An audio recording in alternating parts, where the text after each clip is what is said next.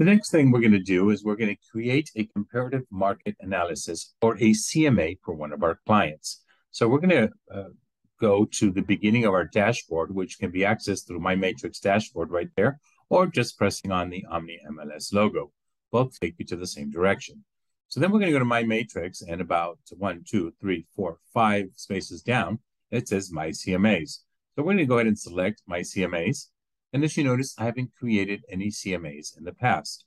So we're going to start fresh and create a new CMA. Okay, the first thing it's going to ask us is, well, who we're going to send the CMA to.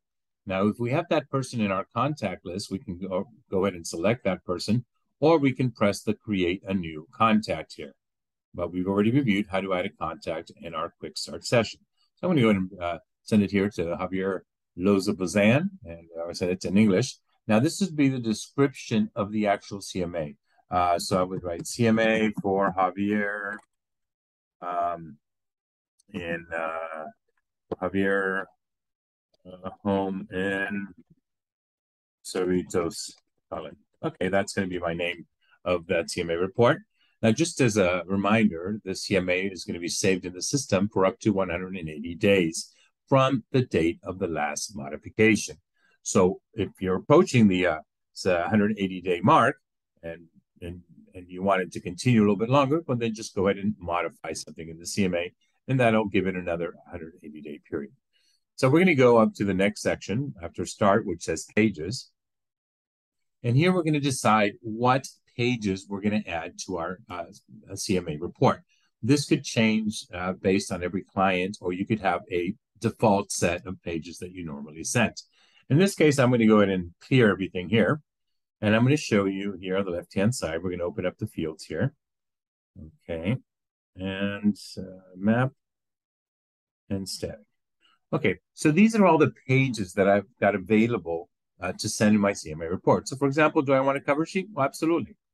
Pretty important, right? Subject price adjustments? Yeah. Minimum and maximums? Correct. Days on market chart? Why not? List price and sale price? We can go with that one. CMA brief. Now notice some of these say USD as in dollars and other ones don't. So if you're ever going to send your CMA report to an English-speaking person that's going to be paying in dollars or selling in dollars, well, then go ahead and put the USD recommendation on there. If not, it's going to be done in pesos. Now, as far as this static information, it's additional information that you can add to your CMA report, such as activity versus timing, my guarantee to you, effective over pricing. We always know that there's some property owners that always want to elevate the price, the listing price of their home so that they have a little space to negotiate. I don't necessarily believe in that, but anyway. Benefits of using a realtor. Well, yeah, I really like that one. We're going to add that one. Market analysis explanation, definitely. Where commission goes, I think that's important for the seller to know. Steps of positive showing, definitely important for a seller to know. And we're going to go ahead and add a CMA map. Now, as you notice, in the order that I selected the items, it's in the order that they appeared up here. However, for example, benefits of using a realtor, I might have to move that down a little bit. I'm going to move that down to the bottom. Where commission goes, I'm also going to move that down to the bottom. Steps of positive showing, move that down to the bottom.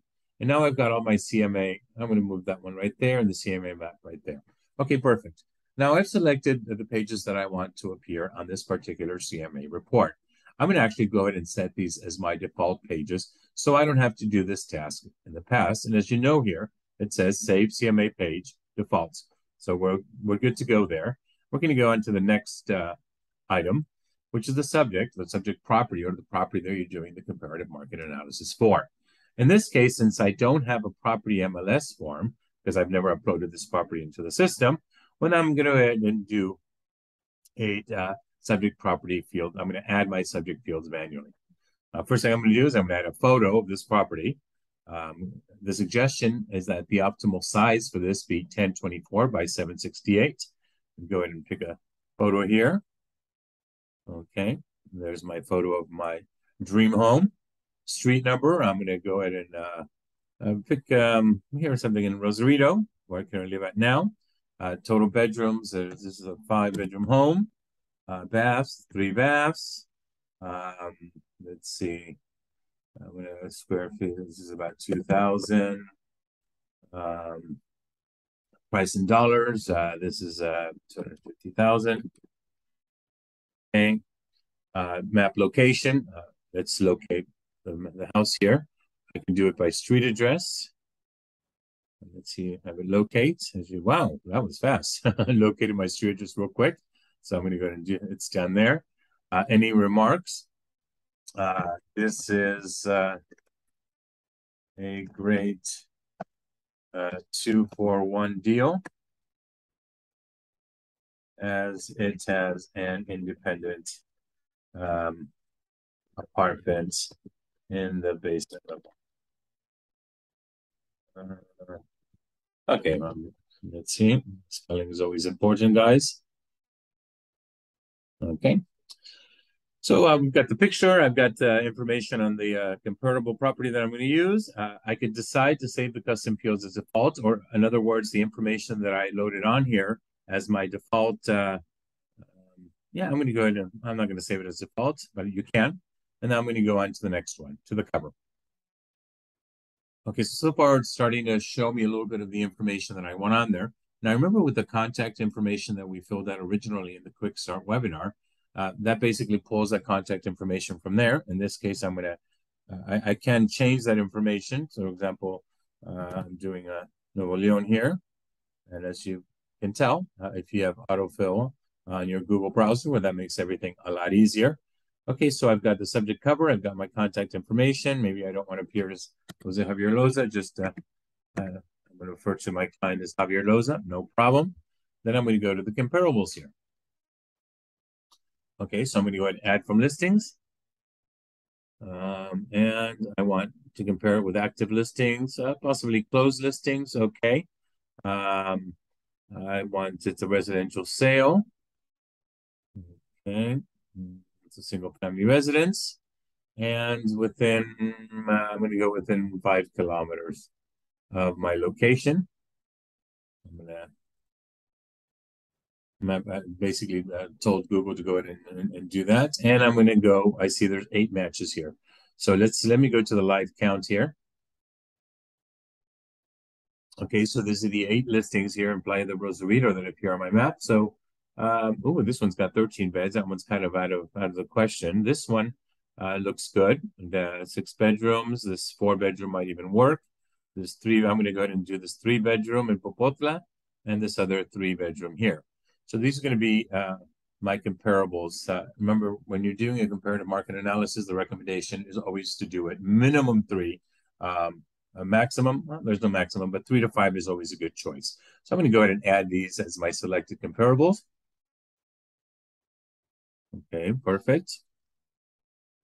And then I'm going to go into the next section, which is the map area. Okay, it kind of already selected, actually placed exactly where the subject property is. Perfect, because we did that earlier, remember, when we were talking about the subject property here. As we placed, we had them search for the property in this part, it automatically located my property. So that's why the map isn't as important right now, because I've already done that. I'm going to go ahead and do adjustments here. And so my feature property, the total bedrooms, once again, is, well, actually, it's right here, 5-3 baths. Well, I don't have any half baths. Okay, so I'm going to see, as I see here, we've got the low end and we've got a high end of the price. Okay, let's view in detail mode. Once again, it gives you a little bit more information. I didn't put any data as far as the square feet and stuff, so I'm going to actually change that because that's kind of important. Well, we're going to go ahead and continue. If you put more information on here, that's even a better deal, guys. Okay, so we're going to go ahead and do pricing here. So we've got our comparables here. In this section, we've got a summary and additional analysis. This section provides some additional pricing statistics obtained by comparing the subject property with the comparables. Here, we can enter our suggested listing price. Suggested listing price is $550,000. Okay, any notes that you might want to add regarding this comparative market analysis, whether the property is in question or All Ocean View, whereas your property is not, anything that you might that might allow us to shed a little bit more light on this comparative market analysis. And then finally, we're going to go to the Finish button. And as you can see, I've got my CMA here, really nice. And why don't we view the CMA? We're also going to send the CMA to someone, but let's check it out and see what kind of a job this MLS system did. And as you're going to tell, instead of creating CMAs the old-fashioned way, which is with an Excel chart and writing down the comparables yourself and the fields and the formulas, well, this is a much better method. Comparative market analysis, today's date, photo,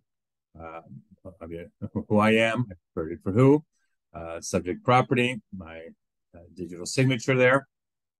Okay, this is my property and the comparables here. Okay, brand new house, interesting. Okay, so we've got the comparables here. Listing price between, this is the maximum and the high end. Obviously, a big difference there. Days on the market, for example, that's always one of the things that I selected, because this house, for example, it's been on the market for over 2 years. This has been on the market for 1.5 years. It's been on the market for a little bit over a year. And so actually this slot here is actually one of the comparables that I would work. List price, sale price, and days on market. Brief summary of the comparables here. As you can tell, the report is pretty thorough. Researched and prepared by Javier Loza and fine print. This represents an estimated sale price for the property. Now we're going to see individual analysis of each of the properties. And it's so important for the property owners to know exactly what properties you're using as comparables and to find out a little bit about the property. As you can see, this Omni MLS CMA report is pretty good. Active properties here, summary analysis, pricing recommendation. Okay. And so this is just a listing price. This is, remember, my pricing recommendation that I wrote in myself. The location here and the comparable properties. There's one. I think the 2 is down here somewhere, 3 and 4. The comparative properties, market analysis explanation, the benefits of using a realtor. This is great. I love this. Where the commission goes, listing agent, selling agent. I didn't actually put numbers on there. That's why I guess it gave me zeros there. But that's a pretty good explanation and a graphic there. Steps to a positive showing. It's so important for the property owners to know that this is a team situation where, yes, we can bring clients, but they need to do their part as well. They need to ensure that we have a positive showing. And this is great. Now, the other option that it gave us here is to email a CMA. So we're going to, this is the email already self-generated of the person I reported it to. I can create a new contact here as well. I can send me a copy of this report as well in the email body here.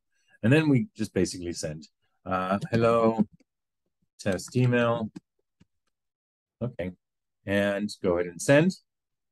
And basically, you're going to be sending this particular PDF that we just went through to the client. This comparative market analysis, a 20-page comparative market analysis that we were able to generate in what, 3, 4, 5 minutes. So that's incredible. And that's it for the comparative market analysis report.